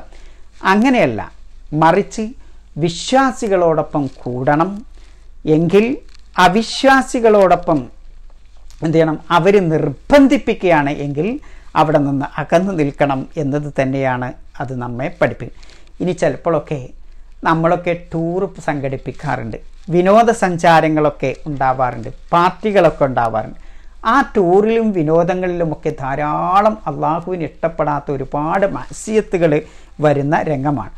അത്തരം രംഗത്തൊക്കെ നാം അതിൽ നിന്ന് വിട്ടു നിൽക്കണം. അതിനും ഇഅ്തിസാൽ എന്ന പദപ്രയോഗം പറയും. അവിടെയൊക്കെ നാം മനസ്സിലാക്കേണ്ടത് ഫഫിറു ഇലല്ലാഹ്, നിങ്ങൾ അള്ളാഹുവിൻ്റെ അടുത്തേക്ക്, അത്തരം രംഗത്ത് നിങ്ങൾ അള്ളാഹുവിൻ്റെ അടുത്തേക്ക് ഓടിയാകണം. അള്ളാഹുവിൻ്റെ നിയമം എന്താണോ അത് നോക്കണം. ഇന്നി ലക്കും മിൻകും നദീറും മുബീൻ, തീർച്ചയായും ഞാൻ നിങ്ങൾക്കുള്ള വ്യക്തമായ താക്കീതുകാരനാണെന്ന് അള്ളാഹു സുബ്ഹാനഹു വ തആല നമ്മെ പഠിപ്പിക്കുന്നുണ്ട്. റസൂലുള്ളാഹി സ്വല്ലല്ലാഹു അലൈഹി വസല്ലം പറയുന്നതായി അള്ളാഹു നമ്മെ പഠിപ്പിക്കുന്നുണ്ട്. സഹോദരന്മാരെ, ഇവിടെ നാം ഇഅ്തിസാൽ ആണല്ലോ ഇപ്പം നമ്മളെ വിഷയം. പിന്നെ ഒറ്റക്ക് അകന്ന് ജീവിക്കുക, ആ ഒരു വിഷയം റസൂലുള്ളാഹി സ്വല്ലല്ലാഹു അലൈഹി വസല്ലമയുടെ ഹദീസിലും ധാരാളമായി വിവരിക്കണത് കാണാം. റസൂലുള്ളാഹി സ്വല്ലല്ലാഹു അലൈഹി വസല്ലം പറയാണ്, ഇന്നല്ലാഹ തആല യുഹിബ്ബുൽ അബ്ദ തഖിയ്യൽ ഖഫിയ്യൽ ഗനിയ്യ. എന്താണ്? തീർച്ചയായും അള്ളാഹു ഒരു അടിമയെ ഇഷ്ടപ്പെടും. അത്തഖി, ഭക്തനായ, അള്ളാഹുവിൻ്റെ നിയമനിർദ്ദേശങ്ങൾ പാലിച്ച് ജീവിക്കുന്ന ആൾ. അൽ ഖഫിയ, ഗോപ്യമായ ആൾ. അൽ ഗനിയ, ധന്യനായ ആൾ. എന്താ സഹോദരന്മാരെ ഈ പറയുന്നത്? ഇവിടെ തഖ്വ വിശദീകരിക്കേണ്ടതില്ല. അള്ളാഹു എന്താണോ കൽപ്പിച്ചത് അത് സ്വീകരിക്കുകയും അള്ളാഹു റസൂലും എന്താണോ കൽപ്പിച്ച് സ്വീകരിക്കുകയും പാടില്ല എന്ന് പറഞ്ഞ ആ പിന്നെ അരുതായ്മകൾ ഒഴിവാക്കുകയും ചെയ്യുക, അതാണ് ചുരുക്കി പറഞ്ഞ തഖ്വ. ഖഫി എന്ന് പറഞ്ഞാൽ എന്താ? ഗോപ്യമായി നിൽക്കുക എന്ന് പറഞ്ഞാൽ എന്താ എന്ന് പറഞ്ഞാൽ പണ്ഡിതന്മാർ അത് വിവരിക്കുന്നത്, ജനങ്ങൾ അറിയാത്ത നിലക്ക് അയാളിങ്ങനെ അള്ളാഹുവിനെ സ്മരിച്ചു കൊണ്ടിരിക്കും എന്നുള്ള. ജനങ്ങൾ അറിയില്ല, ഇയാൾ അള്ളാഹുവിൻ്റെ അടുത്തേക്ക് ഏറ്റവും അടുത്ത ആളായിരിക്കും. അങ്ങനെയുള്ള ആളുകൾക്ക് ഇതറിയില്ല, ഇയാൾ ഇത്ര അള്ളാഹുവിൻ്റെ അടുത്ത് ഇത്ര സ്ഥാനമുള്ളതാണ് എന്ന അതിനെപ്പറ്റി ആളുകൾക്കറിയില്ല. അങ്ങനെയുള്ള വ്യക്തിക്കാണ് റസൂലുള്ളാഹി സ്വല്ലല്ലാഹു അലൈഹി വസല്ലം ഖഫീ എന്ന് പറയുന്നത്. ഒരു ഉദാഹരണം പറഞ്ഞുതരാം.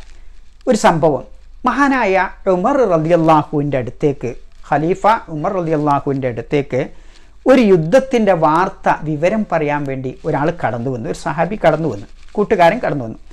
എന്നിട്ട് പറഞ്ഞു, അമീറുൽ മുഅ്മിനീൻ, ഖലീഫ അമീറുൽ മുഅ്മിനീൻ, ധാരാളം ആളുകൾ ആ യുദ്ധത്തിൽ മരിച്ചു പോയിട്ടോ. അപ്പോൾ ഉമർ റളിയല്ലാഹു അൻഹു ചോദിച്ചു, മൻഹും, ആരാണ് ആ മരിച്ചു പോയതൊക്കെ? അപ്പം ഈ വിവരം വാർത്ത വായിക്കുന്ന ആൾ പറഞ്ഞു, ഇന്നക്കലാ താരിഫുഹും, അവരെ പറ്റിയൊന്നും നീ അറിയില്ല, നിങ്ങൾക്കറിയില്ല ഉമർ. ഇത് കേട്ടപ്പോൾ മഹാനായ ഉമർ അങ്ങോട്ട് കരഞ്ഞു. എന്നിട്ട് ഉമർ റളിയല്ലാഹു അൻഹു പറഞ്ഞു ഒരു വാക്കുണ്ട്, വളരെ ശ്രദ്ധേയമാണ്. വമാ ലറഹും അന്നീ ലാ അരിഫും, ഞാൻ ആ ആളുകളെ, ആ യുദ്ധത്തിൽ ഷഹീദായ ആളുകളെ ഞാൻ അറിയുന്നില്ല എന്നുള്ളത് അവർക്കെന്തല്ല ഒരു ഉപദ്രവവും ഒരു മോശവും ഒരു തിന്മയും ഉണ്ടാക്കുകയില്ല. ഇതാ കാനല്ലാഹു യാരിഫും, അള്ളാഹ് അവരറിയോലോ. അള്ളാഹ് അറിഞ്ഞിട്ടുണ്ടെങ്കിൽ, ഞാൻ ഉമർ അറിഞ്ഞിട്ടില്ലെങ്കിൽ ഒരു പ്രശ്നവും ഇല്ല. നോക്കി നിങ്ങൾ, അള്ളാഹ് അറിയും. അള്ളാഹ് മനസ്സിലാക്കിയ ആളുകളാണ് ആര്? ഈ യുദ്ധത്തിൽ ഷഹീദായ ആളുകൾ. ഉമറിനെ അവരെ അറിഞ്ഞോളണമെന്നില്ല, എങ്കിൽ അള്ളാഹ് അറിഞ്ഞാൽ പിന്നെ ഓൽക്കൊന്നും വരാനില്ല. ഇവിടെ സഹോദരന്മാർ, വലിയൊരു പാഠമാണ് നമ്മെ പഠിപ്പിക്കുന്നത്. ചില ആളുകൾ അള്ളാഹുവിൻ്റെ അടുക്കൽ വളരെ പ്രശസ്തനാവും, വളരെ ഗോപ്യമായി ആരും അറിയാത്ത രൂപത്തിൽ അയാളുടെ നാവുകൾ ഇങ്ങനെ ഹൃദയം ഇങ്ങനെ ചലിക്കുന്നുണ്ടാവും, നാവും ചലിക്കുന്നുണ്ടാവും. അള്ളാഹുവിനിങ്ങനെ ജിക്ർ, ഏത് രംഗത്തും അള്ളാഹുവിനിങ്ങനെ ജിക്ർ ചെയ്തുകൊണ്ട്, എന്നാൽ ജനങ്ങൾ വിചാരിക്കും ഇയാളിങ്ങനെ അങ്ങോട്ടും ഇങ്ങോട്ടും നടക്കുകയാണ്, അല്ലേ? ജനങ്ങളെടുത്ത് ഇയാൾക്ക് വലിയ പ്രശസ്തിയൊന്നും ഉണ്ടാവില്ല, അള്ളാഹുവിൻ്റെ അടുക്ക് വലിയ സ്ഥാനവും ഉണ്ടാവും. അതുകൊണ്ടാണ് ചില സദസ്സിലൊക്കെ ചില ആളുകൾ പങ്കെടുത്താൽ ആ ആളാരും അറിയില്ല. ഞാൻ അയാൾ പങ്കെടുത്തിട്ടില്ലെങ്കിലോ ആരും അന്വേഷിക്കൂല. കാരണം എന്താ? അയാൾ അത്ര പ്രശസ്തനൊന്നും. എന്നാൽ ഒരു പ്രശസ്തനായ ആൾ മീറ്റിങ്ങിന് വന്നിട്ടില്ലെങ്കിൽ എന്താ? ആളുകൾ അന്വേഷിക്കും, അല്ലേ? അയാൾ വന്നില്ലെങ്കിൽ അന്വേഷിക്കും, അയാൾ വന്നാൽ എല്ലാവരും അറിയുകയും ചെയ്യും. എന്നാൽ ഈ ഹഫീ എന്ന ആ സ്വഭാവമുള്ള, വളരെ ഗോപ്യമായി അള്ളാഹുവിനെ ഭയപ്പെടുന്ന, അള്ളാഹുവിനെ സിക്ർ ചെയ്യുന്ന ജീവിക്കുന്ന മനുഷ്യർ അടുത്ത കൂട്ടുകാർ തന്നെ ചിലപ്പോൾ അയാളെ അറിയില്ല, അള്ളാഹു അറിയും. അത്തരം പ്രശസ്തരായ ഹഫിയായ ആളുകളെ അള്ളാഹു സുബ്ഹാനഹു വ തആല ഇഷ്ടപ്പെടും എന്നുള്ളതാണ്. പിന്നെ നബി കരീം പറഞ്ഞത് എന്താ? അൽ ഗനിയ്യ്, ധന്യനായ ആൾ. സാമ്പത്തിക ധന്യതല്ല സഹോദരന്മാരെ പറഞ്ഞത്. ജനങ്ങളടുത്തുള്ളതൊന്നും ആഗ്രഹിക്കാതെ അള്ളാഹുവിൻ്റെ അടുക്കിൽ നിന്നുള്ള ആഗ്രഹിക്കുന്ന അത്തരം ധന്യതയാണ്. എനിക്ക് റബ്ബ് എന്താണോ നൽകിയത് അത് മതി, റബ്ബിൻ്റെ അടുത്തുള്ളത് മതി, റബ്ബ് എനിക്ക് ഒരുക്കി വെച്ച ആ സ്വർഗം, ആ ധന്യതയാണ് യഥാർത്ഥത്തിൽ റസൂലുള്ളാഹി സ്വല്ലല്ലാഹു അലൈഹി വസല്ലം പറഞ്ഞ ധന്യത. ഈ ധന്യത നമുക്ക് ലഭിക്കുമ്പോൾ എന്തുണ്ടാവും? നാം ഇഹത്തിലും പരത്തിലും ഉന്നതരായ ആളുകളുടെ കൂട്ടത്തിൽ, അള്ളാഹുവിൻ്റെ കാരുണ്യം ലഭിക്കുന്ന ആ ജനവിഭാഗത്തിൻ്റെ കൂട്ടത്തിൽ നാം ഉൾപ്പെടും എന്നുള്ളത് ആണ് അത് നമ്മെ പഠിപ്പിക്കുന്നത്. മഹാനായ ഇമാം ബുഖാരി മുസ്ലിമും ഒക്കെ റിപ്പോർട്ട് ചെയ്യുന്ന ഒരു ഹദീസിൽ കാണാം, അബൂ സഈദ് അൽ ഖുദരി റളിയല്ലാഹു അൻഹു പറയാണ്, ഖാല റജുലുൻ റസൂലുള്ളാഹി സ്വല്ലല്ലാഹു അലൈഹി വസല്ലം, ഒരു മനുഷ്യൻ, ഒരു സഹാബി വന്നിട്ട് റസൂലുള്ളാഹിനോട് ചോദിച്ചു, അയ്യുന്നാസി അഫ്ളൽ യാ റസൂലല്ലാഹ്, അള്ളാഹുവിൻ്റെ റസൂലെ, ആരാണ് ഏറ്റവും ശ്രേഷ്ഠവാനായ ആള്?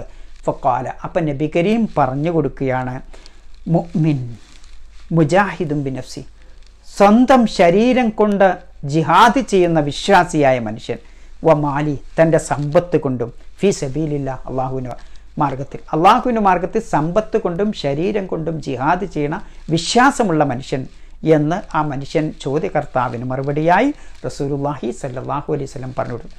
അപ്പോൾ ഇയാളുടെ ചോദ്യം വീണ്ടും, സുമ്മകാലം മൻ, പിന്നെ ആരാണ്? ഖാല, അപ്പോൾ റസൂലുള്ളാഹി സ്വല്ലല്ലാഹു അലൈഹി വസല്ലം പറഞ്ഞു, റജുലുൻ മുഅ്തദിലുൻ, ഇതാണ് ഇപ്പോൾ നമ്മളെ വിഷയം. റജുലുൻ മുഅ്തദിലുൻ, വിട്ടു നിൽക്കണ ഒരു മനുഷ്യൻ, ഫി ശഅബി മിൻ ശഅബി യഅ്ബുദു റബ്ബ്, തൻ്റെ റബ്ബിനെ ആരാധിക്കാൻ വേണ്ടി ഏതെങ്കിലും ഒരു ഭാഗത്തേക്ക് പ്രത്യേകം വിട്ടു നിന്നുകൊണ്ട് അള്ളാഹുവിനെ ആരാധിക്കണ ആ മനുഷ്യൻ എന്ന് പറഞ്ഞാൽ അള്ളാഹു മാത്രമേ അയാളുടെ മനസ്സ് അറിയുള്ളൂ. ആ ദിക്ർ ചെയ്യണ ആ മനുഷ്യൻ്റെ ആ മനസ്സ് ലോകത്തുള്ള ഒരു സൃഷ്ടിക്കും അത് അറിയാൻ പറ്റില്ല. റബ്ബിനെ മാത്രം അറിഞ്ഞുകൊണ്ട് റബ്ബിനെ ഭയപ്പെടുന്ന ആ മനുഷ്യർ ആണ് ഏറ്റവും അഫ്ളലായ മനുഷ്യൻ എന്ന് റസൂലുള്ളാഹി സ്വല്ലല്ലാഹു അലൈഹി വസല്ലം ആ ചോദ്യകർത്താവിന് പറഞ്ഞു കൊടുക്കുന്നുണ്ട് സഹോദരന്മാരെ.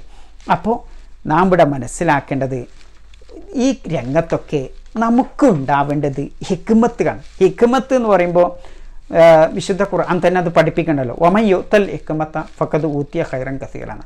ഒരാൾക്ക് ഹിക്മത്ത് ലഭിച്ചാൽ പല അർത്ഥങ്ങളും അതിന് കൊടുത്തിട്ടുണ്ട്. ആ ഹിക്മത്തിലെ ചില മുഫസ്സിറുകൾ ധാരാളം വിശദീകരണം വന്നിട്ടുള്ള ഒരു പദമാണ് ഹിക്മത്ത് എന്ന് പറയുന്നത്. വിശുദ്ധ ഖുർആനിൻ്റെ വിശദീകരണമായ സുന്നത്തിനാണ് ഹിക്മത്ത് എന്ന് പറയുന്നതെന്ന് എല്ലാവർക്കും അറിയാം. പക്ഷേ അതോടൊപ്പം ചില വിശദീകരണങ്ങൾ അതിന് വന്നിട്ടുണ്ട്. ഹിക്മത്ത് എന്ന് പറയുന്നത് പിന്നെ എപ്പോഴാണ് പിന്നെ ജനങ്ങളിൽ നിന്ന് വിട്ടു നിൽക്കേണ്ടത് എന്ന് നിർബന്ധമായി അത് മനസ്സിലാക്കുന്ന ആൾ, അത് അറിയുന്ന ആളാണ് ഹിക്മത്ത്. അതേപോലെ എപ്പോഴാണ് ജനങ്ങളുമായി കൂടിക്കലരേണ്ടത്, എത്തിദാല് വേണ്ടത് എപ്പോഴാണ്, അവരുമായി സാവസിക്കേണ്ടത് എപ്പോഴാണ് എന്ന് മനസ്സിലാക്കാൻ കഴിവുള്ള ആ ദിനാണ് ഹിക്മത്ത് എന്ന് ചില പണ്ഡിതന്മാർ പറയുന്നത്. അത് എന്താ അങ്ങനെ പറയാൻ കാരണം? ചില രംഗത്ത് നമ്മുടെ ദീനീ ചിട്ടകളെ നാം ഭയപ്പെടേണ്ടി വരും. ചിലപ്പോൾ നമുക്ക് നമസ്കരിക്കണം എന്നുണ്ടാവും, നമസ്കരിക്കാൻ പറ്റൂല. നമസ്കരിച്ചാൽ ചിലപ്പോൾ അവിടെ വെച്ചിട്ട് നമ്മുടെ വധം നമ്മുടെ അവസാനമായിരിക്കും അല്ലേ? അല്ലെങ്കിലോ ചില പിന്നെ തിന്മയുടെ കൂത്താടുന്ന രംഗങ്ങളായിരിക്കും. ആ രംഗം ഇങ്ങനെ കണ്ട് ഇന്നും കണ്ട് നാളെയും കണ്ട് മറ്റന്നാളും ഇതിങ്ങനെ കണ്ട് നമ്മളും ആ കൂട്ടത്തിലേക്ക് അടിച്ചാടും. അങ്ങനെ അള്ളാഹുവിന് തൃപ്തിയില്ലാത്ത കാര്യങ്ങൾ ഞാനും ചെയ്യേണ്ടി വരുന്നൊരവസ്ഥ വരും എന്ന് പേടിക്കുന്ന രംഗമുണ്ടെങ്കിൽ അത്തരം രംഗത്ത് നിന്ന് നാം വിട്ടു നിൽക്കണം. ആ ആളുകളിൽ നിന്ന്, ആ നാട്ടിൽ നിന്ന് നാം വിട്ടു നിൽക്കണം എന്നത് തന്നെയാണ് എഴുത്തതല പിന്നെ ശറഈയായ അസിലത്ത് എന്ന് പറഞ്ഞത് കൊണ്ട് ഉദ്ദേശിക്കുന്നത് എന്നുള്ള. അസിലത്തിന് ഫിക്ക് കർമ്മശാസ്ത്രത്തിൽ മറ്റർത്ഥമുണ്ട്, അത് ഞാനിവിടെ വിവരിക്കുന്നില്ല. അത് ആ സന്ദർഭത്തിൽ ഇൻഷാ അല്ലാഹ് വിവരിക്കാവുന്നതാണ്. ഇവിടെ ശറഈയായ മറ്റൊരു അസിലത്ത് എന്ന് പറയുന്നത് വിട്ടു നിൽക്കൽ. ഇത്തരം തിന്മകൾ നമ്മെ ഞാനും അതിലേക്ക് ചാടിപ്പോവും എന്ന് ഭയപ്പാടുള്ള രംഗത്ത് അത്തരം തിന്മകളിൽ നിന്നും ആ നാട്ടുകാരിൽ നിന്നും ആളുകളിൽ നിന്നും നാം വിട്ടു നിൽക്കണം എന്ന് തന്നെയാണ് അത് നമ്മെ പഠിപ്പിക്കണം. മഹാനായ അബൂ സറുൽ ഗഫാരി റളിയല്ലാഹു അൻഹു നബി സല്ലല്ലാഹു അലൈഹി വസല്ലമയുടെ സദസ്സിൽ വന്ന നബിയോട് ചോദിച്ചു, അള്ളാഹുവിൻ്റെ റസൂലെ ഔസിനി, എനിക്ക് ചില ഉപദേശങ്ങൾ കൊണ്ടാ. ഫഖാല റസൂലുള്ളാഹി സല്ലല്ലാഹു അലൈഹി വസല്ലം, നബി കരീം സല്ലല്ലാഹു അലൈഹി വസല്ലം പറഞ്ഞു, യാ അബാദർ ഊസിക ബിതഖ്വല്ലാഹ്. ആദ്യം നബി പറഞ്ഞത് അള്ളാഹുവിനെ സൂക്ഷിച്ച് ജീവിക്കാൻ. ഇതാണ് എനിക്ക് തരാനുള്ള ഒന്നാമത്തെ വസിയത്ത്. ഫഇന്നഹാ റഅ്സുൽ അംരി കുൽ, എല്ലാ കാര്യത്തിൻ്റെയും മൂലം, അതിൻ്റെ പ്രധാന ഇത്, അതിൻ്റെ പിന്നെ റഅ്സ് തല എന്ന് പറയുന്നത് പിന്നെ ഈ അള്ളാഹുവിനെ സൂക്ഷിച്ച് ജീവിക്കലാണ്, തഖ്വയാണ് എന്ന് മഹാനായ അബൂ സറുൽ ഗഫാരിക്ക് നബി സല്ലല്ലാഹു അലൈഹി വസല്ലം ചോദിച്ചു. വീണ്ടും അബൂ സറുൽ ഗഫാരി ചോദിച്ചു, അള്ളാഹുവിൻ്റെ റസൂലെ സിദ്നി, ഒരു ഉപദേശം കൂടി വർദ്ധിപ്പിച്ച് കൂടുതൽ പറഞ്ഞേണ്ട. ഖാല, അപ്പം നബി സല്ലല്ലാഹു അലൈഹി വസല്ലം വിവരിച്ചു കൊടുത്തു, അലൈക ബിതിലാവത്തിൽ ഖുർആൻ വദിക്റുല്ലാഹ്, അള്ളാഹുവിൻ്റെ വിശുദ്ധ ഖുർആൻ പാരായണം ചെയ്യുകയും ദിക്ർ ചെയ്യുകയും അത് വർദ്ധിപ്പിക്കുക എന്ന്. എന്നിട്ട് നബി പറഞ്ഞു,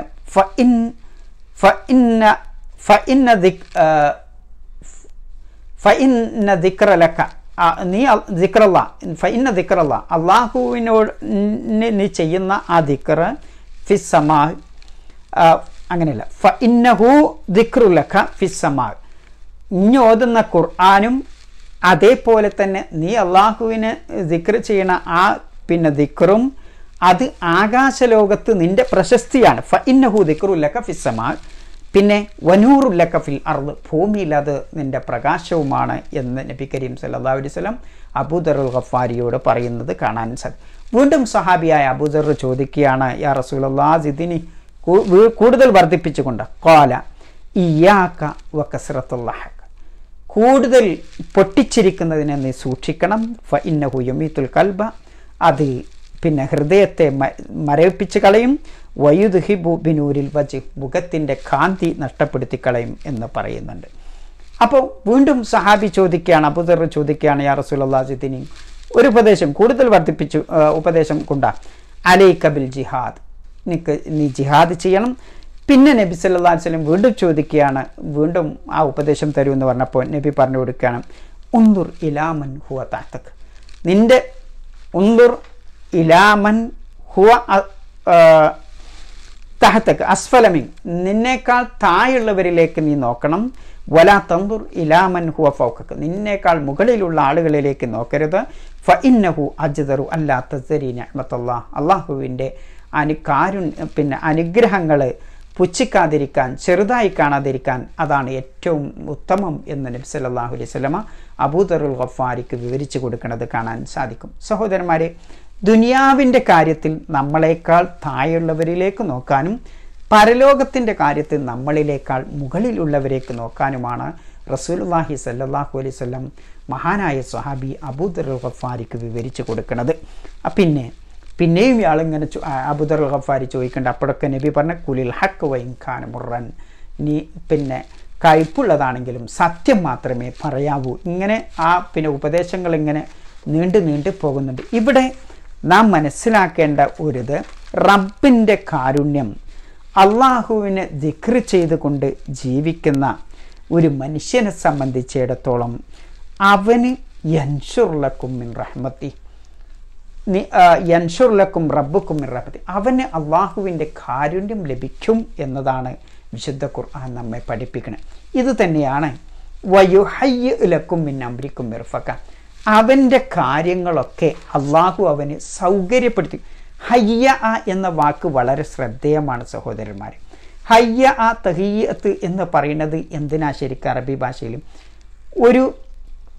നമ്മളിപ്പോൾ വിരുന്നുകാരൊക്കെ വരുന്നുണ്ടെങ്കിൽ ആ വിരുന്നുകാർക്ക് അവർക്ക് വേണ്ട ഒരുക്കങ്ങളൊക്കെ റെഡിയാക്കി മുന്നോട്ട് ഇങ്ങനെ വെച്ചു കൊടുക്കണേനാണ് ഹയ്യ എന്നുള്ള പദം. റെഡിയാക്കി വെച്ചു കൊടുക്കണേനാണ് ഹയ്യ എന്ന് പറയുന്നത്. ഇതേ പ്രയോഗമാണ് അള്ളാഹു പറഞ്ഞിട്ടുള്ളത്. വയുഹയ്യ ലക്കും, അള്ളാഹു ഒക്കെ റെഡിയാക്കി വെച്ചു കൊടുക്കും എന്ന് പറഞ്ഞാൽ ഈ അള്ളാഹുവിലുള്ള വിശ്വാസത്തോടു കൂടി റബ്ബിനെ ആരാധിക്കാൻ വേണ്ടി തുനിഞ്ഞിറങ്ങിയ മനുഷ്യന് അവൻ്റെ കാരുണ്യം ചൊരിഞ്ഞു കൊടുക്കുകയും അതോടൊപ്പം ആദരവോടെ ബഹുമാനത്തോടെ അള്ളാഹുവിൻ്റെ പ്രത്യേകം പരിഗണനയോടെ ശ്രദ്ധയോടെ ഈ വിരുന്നുകാർക്ക് നമ്മൾ മുന്നിലേക്ക് വെച്ചു കൊടുക്കണം. വളരെ ശ്രദ്ധിച്ചുകൊണ്ട് അവരെ ആദരിച്ചുകൊണ്ട് ബഹുമാനിച്ചുകൊണ്ടല്ലേ കൊടുക്കുക. ഇതേപോലെ അള്ളാഹുവിൻ്റെ കാരുണ്യം നമുക്ക് ആവശ്യമുള്ളതൊക്കെ അള്ളാഹു ഇങ്ങനെ സുഗമമാക്കി എളുപ്പമാക്കി ഇങ്ങനെ ആദരിച്ചുകൊണ്ട് നമുക്ക് തരും എന്നുള്ളതാണ്. ആ ഒരു ആശയം അതിലുണ്ട്. എന്ന് പറഞ്ഞാൽ ഹയ്യ എന്ന പദത്തിൽ ഭാഷാ പണ്ഡിതന്മാർ പറയുന്നത് അതിലൊരു തശ്ബീഹ് ഉണ്ട് എന്നുള്ളതാണ്. വിരുന്നുകാർക്ക് നമ്മൾ എത്ര ആദരവോടു കൂടിയാണോ കൊടുക്കുന്നത്, അതേപോലെ സൗകര്യപ്പെടുത്തി കൊടുക്കുന്നത്, അതേപോലെ ഈ വിശ്വാസിയായ മനുഷ്യന് റബ്ബിനെ മാത്രം ആരാധിക്കുന്ന, അതിനുവേണ്ടി തുനിഞ്ഞിറങ്ങുന്ന, റബ്ബിനെ ദിക്ർ ചെയ്യുന്ന, ആ വിശുദ്ധ ഖുർആൻ പാരായണം ചെയ്തുകൊണ്ട് റബ്ബിനെ ദിക്ർ ചെയ്യുന്ന ആ മനുഷ്യന് അല്ലാഹു സുബ്ഹാനഹു വ തആല അവൻ്റെ കാര്യങ്ങളൊക്കെ വളരെ ലളിതമാക്കി സുഗമമാക്കി സൗകര്യപ്പെടുത്തി കൊടുക്കും. മിർഫക എന്ന് പറഞ്ഞാൽ അവന് ആവശ്യം, മിർഫക എന്നും മർഫക എന്നും വായിച്ച മുഫസ്സിറുകളെ കാണാൻ സാധിക്കും. എന്ന് പറഞ്ഞാൽ അവൻ്റെ ആവശ്യങ്ങളൊക്കെ സുഗമമാക്കി സൗകര്യപ്പെടുത്തി കൊടുക്കും എന്നുള്ളതാണ്. അപ്പം ഇതിൽ നിന്ന് നമുക്ക് പഠിക്കാനുള്ള ഒരുപാട് പാഠങ്ങൾ ഇതിൽ നമുക്ക് പഠിക്കാനുണ്ട്. ഇത്തരം ഒരു രംഗം വന്നാൽ നമ്മുടെ നാട്ടിൽ നമ്മെ നിർബന്ധിപ്പിക്കുന്ന പരദൈവങ്ങളെ ആരാധിക്കാൻ വേണ്ടി ശിർക്ക് ചെയ്യാൻ വേണ്ടി നിർബന്ധിപ്പിക്കുന്ന രംഗം വന്നാൽ നാം ആദ്യമായി അള്ളാഹുവോട് പ്രാർത്ഥിക്കുകയും അങ്ങനെ പ്രാർത്ഥിച്ചുകൊണ്ട് ആ സ്ഥലം വിട്ടുപോവുകയും ചെയ്യുമ്പോൾ റബ്ബിൻ്റെ കാരുണ്യം അള്ളാഹു നമുക്ക് ചൊരിഞ്ഞു തരും. അതോടൊപ്പം നമ്മുടെ കാര്യങ്ങളൊക്കെ അള്ളാഹു സുഗമമാക്കി എളുപ്പമാക്കി തരും എന്ന വലിയ പാഠം ഇത് നമ്മെ പഠിപ്പിക്കുന്നുണ്ട്. സഹോദരന്മാരെ, നിങ്ങൾ അവരെ വിട്ടുനിന്ന ആ രംഗം, ആ നിലക്ക് അവരെ എന്ന് പറഞ്ഞാൽ ആ അഹ്ലു കഹ്ഫുകാരുടെ ആ നാട്ടുകാരെയാണ്, അവരെ ആ കുടുംബക്കാരെയൊക്കെയാണ് അവരെ എന്ന് പറഞ്ഞത്. ആ രാജാവിനെയും അവിടുത്തെ ആളുകളെയും. വമാ യഅ്ബുദൂന ഇല്ലല്ലാഹ്, അള്ളാഹുവിനെ പുറമെ അവർ ആരാധിക്കുന്ന വസ്തുക്കളെയും വിട്ടുനിന്ന നിലക്ക് ഫഉവു ഇലൽ കഹ്ഫ്, അള്ളാഹു അവർ പരസ്പരം പറയണം നമുക്ക് എന്ത് ചെയ്യാം, ആ ഗുഹയിൽ പോയി അഭയം പ്രാപിക്കാം. ചിലർ പറഞ്ഞു നിങ്ങൾ ആ ഗുഹയിലേക്ക് അഭയം പ്രാപിക്കുക. അങ്ങനെ അഭയം പ്രാപിച്ചാൽ എന്തുണ്ടാവും? അവർ ഇടുങ്ങിയ സ്ഥലല്ലേ, ഒന്നും കിട്ടൂല എന്ന് ഭയപ്പെട്ട് നിൽക്കണ്ട. യൻഷുർലക്കും റബ്ബുക്കും മിൻ റഹ്മത്തി, നിങ്ങളുടെ രക്ഷിതാവ് അവൻ്റെ കാരുണ്യത്തിൽ നിന്ന് നിങ്ങൾക്ക് ചൊരിഞ്ഞു തരും. മിൻ റഹ്മത്തി എന്തിനാ സഹോദരന്മാരെ പറഞ്ഞത്? റബ്ബിൻ്റെ കാരുണ്യം നമ്മുടെ ബുദ്ധി കൊണ്ടൊന്നും മനസ്സിലാക്കാൻ സാധിക്കില്ല. നമുക്കൊന്നും അളന്ന് മനസ്സിലാക്കാൻ സാധിക്കാത്ത എത്രയോ ആണ്. അപ്പം ആ കാരുണ്യത്തിൽ നിന്നൊരു അല്പം തന്നെ ആയാൽ നമുക്ക് വലുതാണ്. അപ്പം അതുകൊണ്ടാണ് മിർ റഹ്മത്തിഹി എന്ന് പറയുന്നത്. പിന്നെ വയുഹയ്യി ലക്കും മിൻ അംരിക്കും, നിങ്ങളുടെ കാര്യങ്ങളൊക്കെ അള്ളാഹു സൗകര്യപ്പെടുത്തി സുഗമമാക്കി തരും. മിർഫക, നിങ്ങൾക്ക് എന്താണോ ആവശ്യമുള്ളത് അതൊക്കെ അള്ളാഹു സൗകര്യപ്പെടുത്തി എളുപ്പമാക്കി തരും എന്ന വലിയ പാഠം അത് നമ്മെ പഠിപ്പിക്കുന്നുണ്ട്. സഹോദരന്മാരെ, കേട്ടതിൽ നിന്ന് നല്ലത് മനസ്സിലാക്കുകയും സ്വീകരിക്കുകയും അത് ജീവിതത്തിൽ പകർത്തുകയും ചെയ്യുന്ന ഉത്തമ ദാസന്മാരുടെ കൂട്ടത്തിൽ, ആ ഭക്തന്മാരുടെ കൂട്ടത്തിൽ, ആ ഖുർആൻ പാരായണം ചെയ്തുകൊണ്ടും അത് ജീവിതത്തിൽ പകർത്തിക്കൊണ്ടും ജീവിക്കുന്ന മുവഹിദുകളുടെ കൂട്ടത്തിൽ അല്ലാഹു സുബ്ഹാനഹു വ തആല നമ്മെ ഉൾപ്പെടുത്തി അനുഗ്രഹിക്കുമാറാവട്ടെ. സുബ്ഹാനകല്ലാഹുമ്മ വബിഹംദിക അഷ്ഹദു അല്ലാ ഇലാഹ ഇല്ലാ അൻത അസ്തഗ്ഫിറുക വ അതൂബു ഇലൈക്. ഇലൽ ലിഖാ. അസ്സലാമു അലൈക്കും വറഹ്മത്തുള്ളാഹി.